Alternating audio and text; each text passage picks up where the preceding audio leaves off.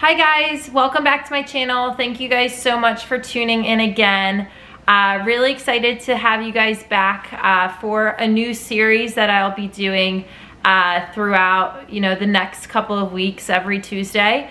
I recently was on Alex Ost's Instagram channel to talk about my struggles with body image and eating and how that affected me as a female, as a person, and as an athlete. And I wanted to use YouTube and Instagram and my social platforms to help bring awareness to what I did and what I went through, but also hopefully help some of you out there who are going through the same thing. I am not a professional. I have no training in psychology or sports medicine or anything like that. This is just all personal and what I went through and how I can hopefully help some of you. So take this with a grain of salt. What worked for me might not work for you, but it is important, I think, for me to share some of the things that I went through, the people who helped me and how they helped me, in hopes of one day hopefully being able to help some of you. Sorry, and Zena helps a lot too. So with that, we're gonna dive right in and talk about the first topic of this series, which is body image. So let's dive right on in. So for those of you who listened to Alex's IGTV story last week, this will sound pretty similar, but just wanted to give a brief overview for those of you who didn't catch it, and kind of say it in my own words again. My struggles with body image first started in middle school. Can you lay down, please? Lay down.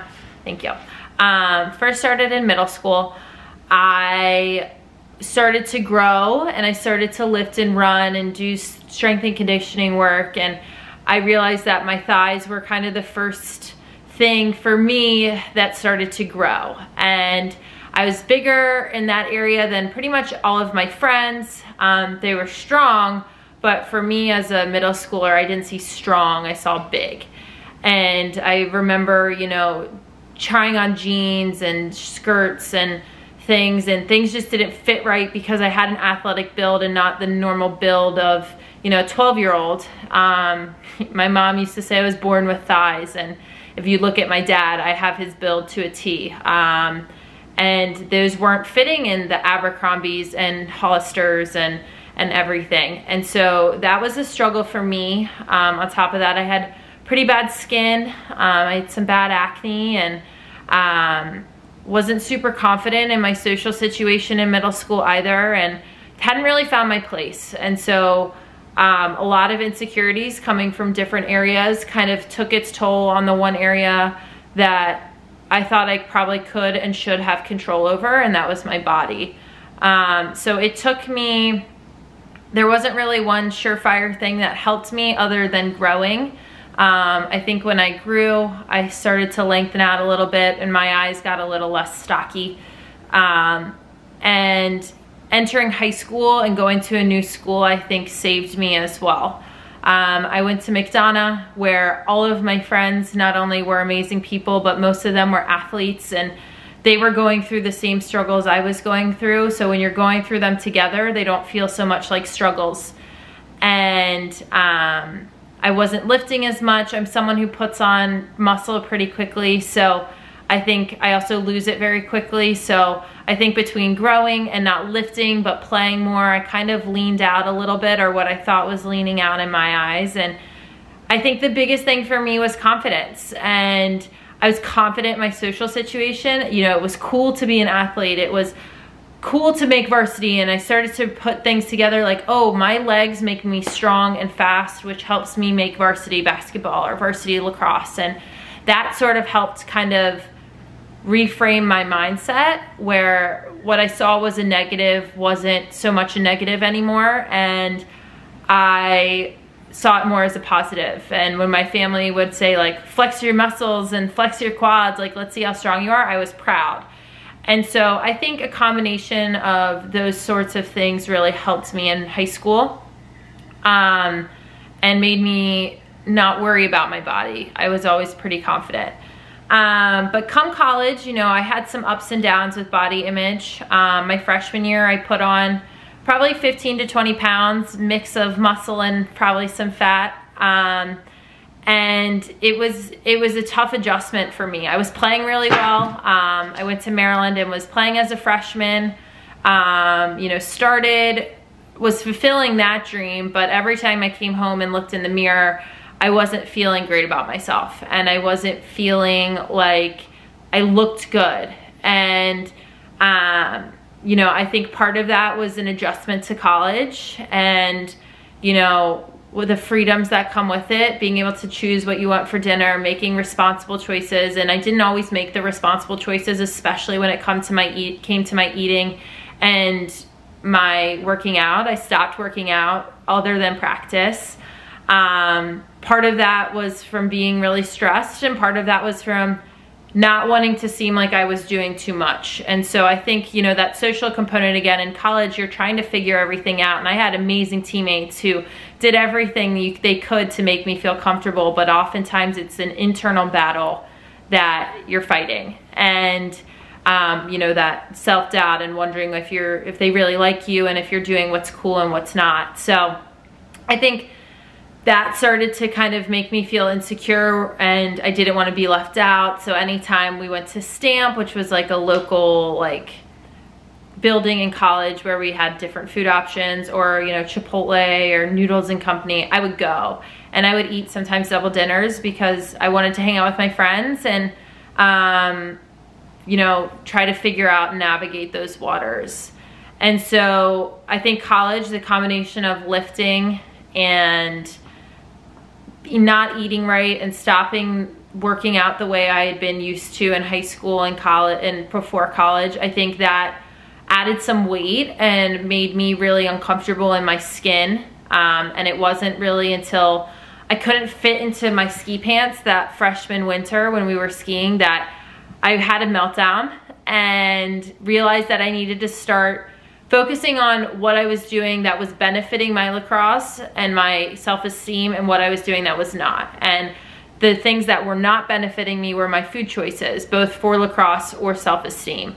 And so I decided, you know, I needed to eat better, I needed to make smarter decisions with my nutrition, and I needed to start working out more to not only, you know, combat the food I was eating, which is a bad mindset to have, but more so to be in shape and play and be able to play at my peak ability for college, which as a midfielder in college, I needed to be able to run quite a bit. So after my freshman fall, you know, things were great for me. I felt like I was really comfortable with the team. I was in a good spot socially. I was in a good spot lacrosse-wise and exercise-wise and school-wise, and everything sort of gelled. And I had like a really kind of great year and a half. So from like the beginning of 2014 or 2013 through like the beginning of summer of 2014. And that's where I think, you know, I went from like a low, like a high, like ate too much, back to like steady. And then my body image sort of plummeted again, where I went to the other extreme of over exercising and under eating. And, you know, I think a lot about why that happened and what kind of that mindset was. And I'm not sure it was a conscious decision at all, but after my sophomore year, I'd won the Tewaaraton, we'd won the national championship. There was a lot of pressure now to kind of keep that going for 2 years. And, you know, my coaches did a great job of not putting pressure on me or the team, but you see it in magazines and you hear everybody talk about it, and I'd be lying if I said it doesn't get in your head a little bit. You know, individual things weren't my motive at all. You know, everything team related was, but it started to stack up on each other, and the pressure became a lot. And, you know, I started to see myself in magazines a lot and taking pictures with little kids and getting posted on Instagram. And I started to become very aware of the fact that I was very visible, and that in some way that shifted my mindset to like, I need to look good. And, at that point, good was skinny.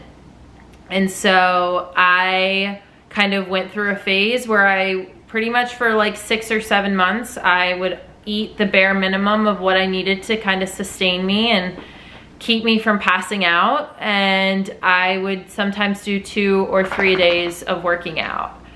And in my head, I was like, I'm doing this to get fit, to make sure we go back and repeat, and make sure we go back and are successful on the field. And that's what I kept telling myself. But I think whether I was conscious of it or not, the motives of like looking good and being presentable for camera and making sure I felt skinny enough, like I think that was an underlying motive as well, whether I really thought about it or not. I think I kind of fooled myself into thinking it was all for lacrosse, and it wasn't really at all.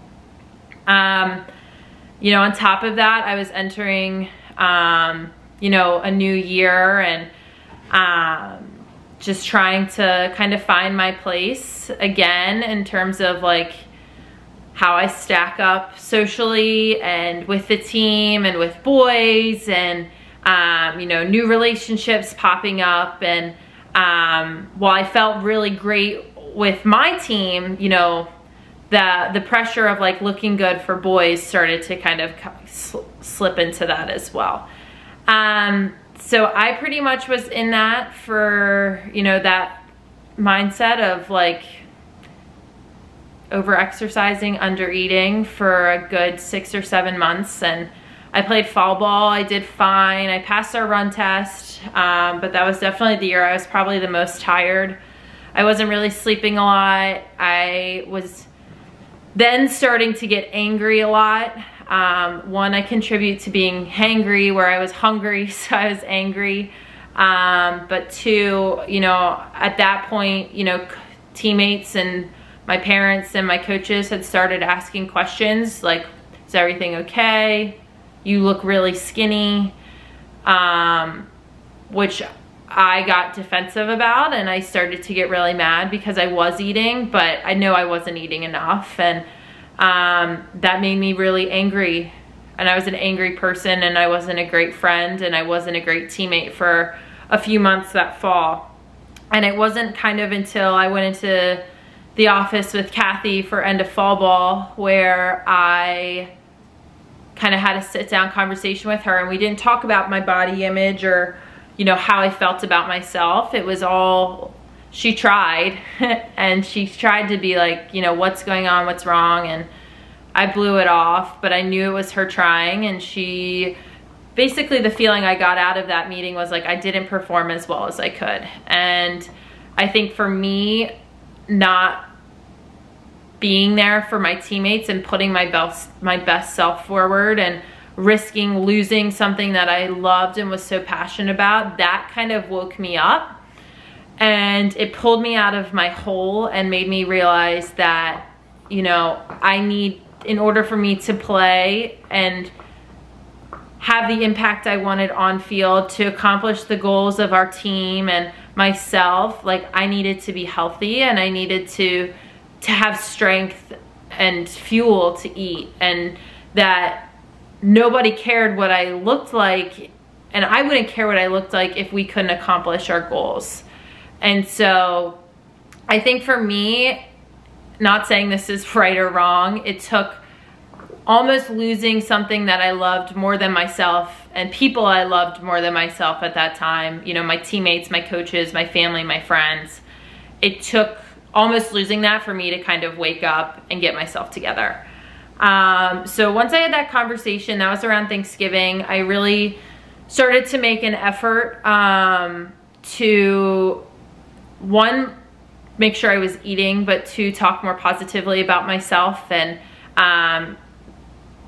start associating, you know, things that I used to see as faults as positives, and my thighs and my butt and my arms and whatever, you know, my long arms and my broken noses and everything. And it took a lot of work, and it took, you know, I had more bad days than good at the beginning, but I think for me, it really helped to have people there kind of guiding me along the way and were my little net if I fell back and had a bad day. But I think, you know, the big thing I learned was like day by day. You know, if you have a great day, enjoy your great day. If you're having a bad day, taking stock of why it's a bad day for you as far as body image goes, like what you're feeling down about. And what I started to do was try to turn those into positives, and the negative thoughts I'd feel, I'd try to flip the switch. And it took a lot of practice, but it worked. And I came back kind of that preseason into my junior year, and I felt great again. And I felt like I was happier. I felt like I was heavier, but I was happier. And for me, I started to realize that my happiness was better and the way I felt was more important than the way I looked. And I think that saved my season, my junior year. It saved my emotional and physical health, and ultimately kind of saved me from myself. So since then, I've had more good days than bad, and I've tried, I think, talking to, well, camera, but you guys, and through Instagram and through, you know, DMs has helped me realize, one, I'm not alone, but two, I can help other people by talking about what I went through. You know, I'm not the only one who went through it. I've had teammates and friends who've had similar body image issues, and you know, I think we're in a spot where we're better as a community if we can talk about things and help one another out. So that's kind of my story since then. Since my junior year, you know, I felt like I've been in a good place, and like I said, have had more good days than bad, but it's really been something that I'm not sure ever goes away, but has become a much quieter, the negative thoughts have become much quieter since then.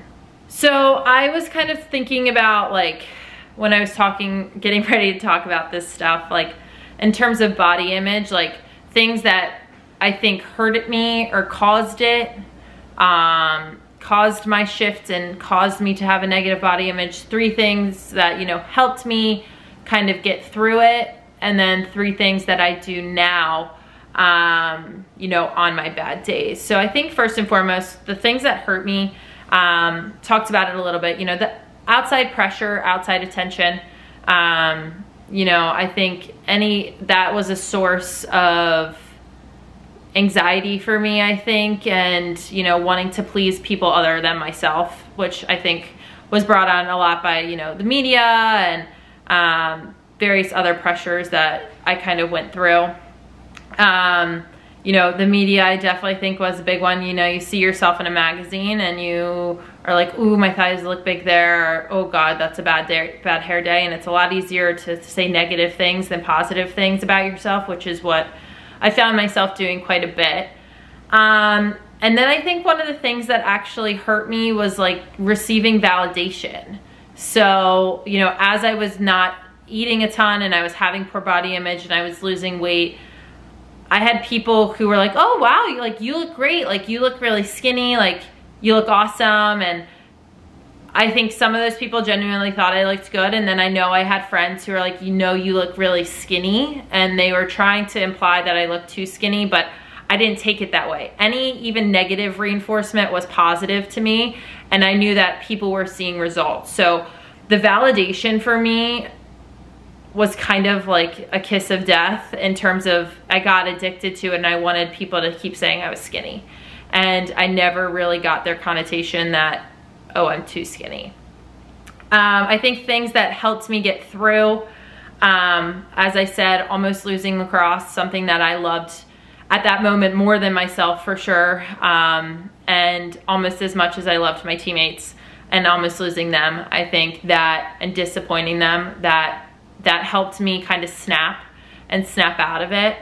I think having, you know, the friends who did either say like, no, you look skinny, like try to help me, or even the friends who were just there who were like, noticed something was going on but didn't necessarily want to force me to say what was going on.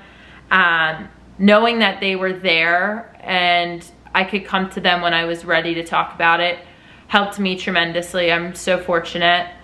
And then I think the big thing is like forgiving myself. You know, I'm not perfect, and I need to forgive myself for, you know, allowing, you know, certain things to hurt me and hurt my confidence in myself. And you know, I look back and I wish I hadn't been in pain, and I wish I hadn't, you know, gone through that struggle sometimes, but at the same time, I think it's made me more like stronger and more aware, and hopefully be able to help other people. So I think forgiving myself for not being perfect at any point has really been helpful. And then the last, you know, things I do on my bad days, I realize I'm not perfect, and that's okay. I've accepted that, and accepting that I can't control everything, and I can't control how people feel about me, but I need to love myself anyway. That's helped. I've turned negatives into positives. So if I have a day where I'm like, oh, my thighs look big, I'm like, nope, my thighs are strong, and they helped me get through that J workout. And turning, you know, negatives into positives, either for yourself or for a friend that's struggling, is definitely really helpful. And then the last thing that I think is most important is that I realized today that how I feel trumps how I look. And so you'll find me most days like today not wearing any makeup, and not, you know, straightening my hair, not, you know, doing anything for looks, but just doing things that make me feel good and make me feel happy. And if I'm happy and I'm feeling good, that's all that matters. So those are kind of my 3 things in either category. I appreciate you guys listening in. You guys have been amazing supporters throughout my body image journey and the highs and the lows, and I hope this video has helped you guys. Next week we're going to talk a little more in depth about eating and what I did to kind of pull myself out and have a healthy relationship with food. But until then, stay safe, be well, and hope to see you guys back soon.